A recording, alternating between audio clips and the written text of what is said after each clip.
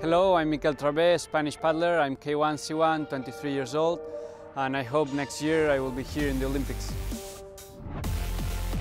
About the C1, I enjoy a lot since I was a kid. So for me, going to the Olympics would mean a lot. It was a dream since I was a kid, but the first big option that I had, it was in 2019 in the Worlds. It couldn't happen.